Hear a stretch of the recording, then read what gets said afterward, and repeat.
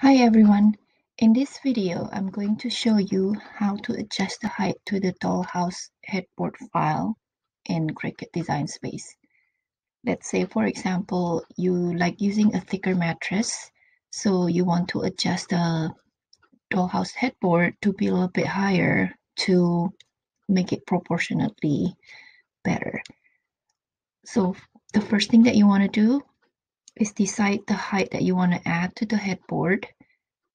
And let's say, for example, we're going to add 1/2 inch to one of these headboards. Let's make the full one as an example.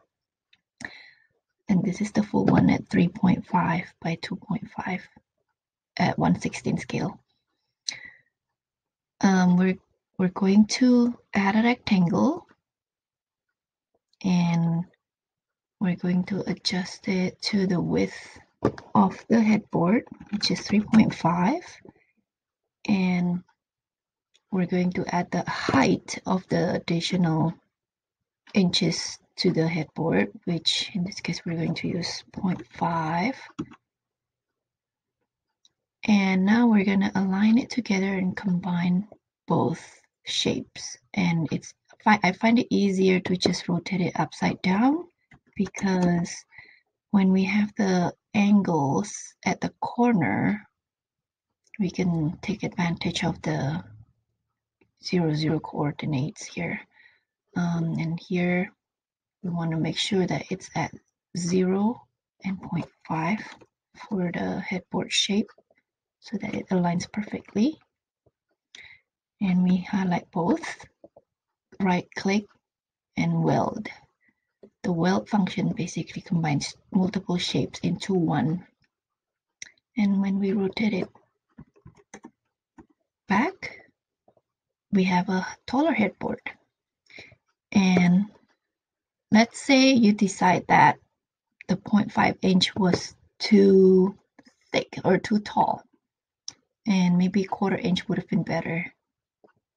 We can take off some of the height in the same way, basically, by using a rectangle and adjust the width to, adjust the width to the same width of the headboard. And this time we're going to take off 1/4 inch, half of what we did earlier. And I like to rotate it again.